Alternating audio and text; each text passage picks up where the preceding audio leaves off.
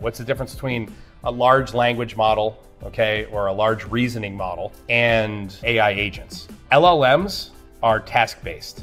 I ask a question, you give me a response. That's a task. AI agents are goal-based. I give you a responsibility and you monitor for changes, anomalies, and then you go access the data you need to do advanced reasoning to live up to your objective, execute the objective. That's Agentic AI. What's the crisis?